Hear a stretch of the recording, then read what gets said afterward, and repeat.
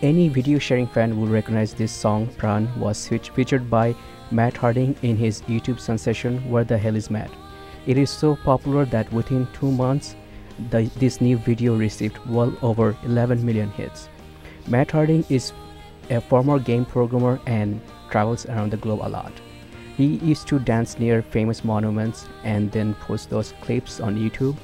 Later, this idea evolved. He started dancing with people all over the world. The universal or inclusive message of the video inspired many. This video was shown in CNN, NBC, and other major networks. Even Jon Stewart, the comedian, featured it on his November 6th episode. It was shown after he talked about Kenyan celebration over President-elect Obama. I'm glad to say Matt Harding and the vocal behind Pran, Palbasha Siddique, is here with me. Matt, my first question to you is, how did you learn about Pran? The last thing I expected, Bangla music making its way into the American or the global musical mainstream. I first learned about the poem by Thakur from my composer who made the music for the song. His name is Gary Scheiman, and he and I were discussing what to do with lyrics. We were really stuck, even as close to a month or so before the video was supposed to be up on the internet. We were struggling with what we were going to do for lyrics, because neither of us are lyricists and knew, and in looking at the video, neither of us could imagine what we could write that would feel appropriate.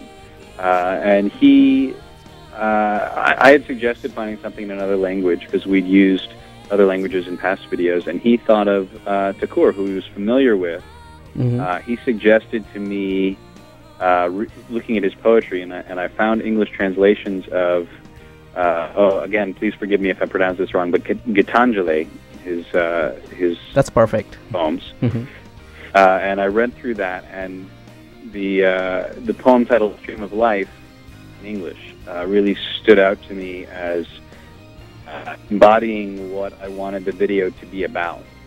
And the Stream of Life, again, in the English translation, which I believe is not a literal translation of the Bengali or Bangla, it just talks about the dance of life, the renewal and circle of life, and about how it flows through everything that is alive. Dance being a universal thing, and it just seemed, it was so perfect that it kind of seemed like a sort of, I'm not very spiritual, but it seemed sort of predestined that I needed to find this poem, because it was, it was just sort of an offhand suggestion. It was the only suggestion Gary had, and it was absolutely perfect.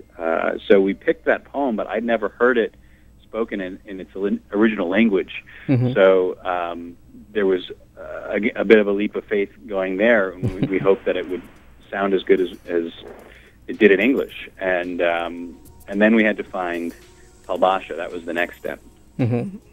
How did you find Palbasha? Well, once we found the poem and we wanted to get it sung in its original language, we hit the brick wall of how do we find a singer who can sing it. And is it appropriate to call it Bengali or Bangla?